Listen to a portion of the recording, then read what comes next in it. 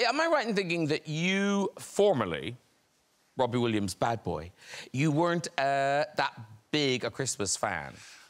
I was more a New Year's Eve fan. But now you're a dad and everything. Presumably that makes you Christmassy, doesn't it? Yeah, so I was a kid and I loved it. Then I was a teenager and it was sort of euphoric and amazing.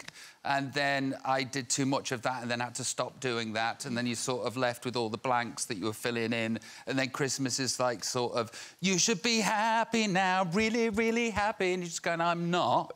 And then you sort that out for however many years it takes to sort that out. Then you meet your wife, and then I meet your wife, which was weird. I know. And then I had no use for her. I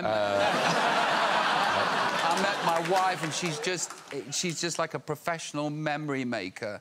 And I've sort of been taken on this tidal wave of just incredible memories that she creates. Now we've got 3 kids, and I absolutely love it again.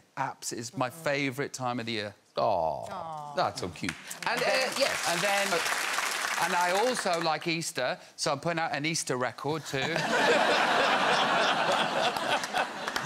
What's the thing about that you've invented Christmas traditions? What's that about?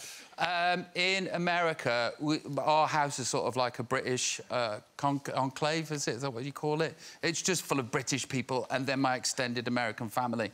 And we decided one day that we'd make up a tradition and fool our American family and friends. And it's called Break the Bread. And you have a baguette. And we say it's British, but the baguette's already French. You get, like, 2 American people to hold it either end. And then all the British people start going, break the bread, break the bread, break the bread. And then you get somebody to karate chop the baguette. And then everybody goes, way! And everybody's drunk, and you completely forget about it until next Christmas when the Americans come round and they go, we're not going to break the bread. That beautiful tradition. Yeah. It actually sounds quite fun. Yeah. I'd like to break the bread. Try it.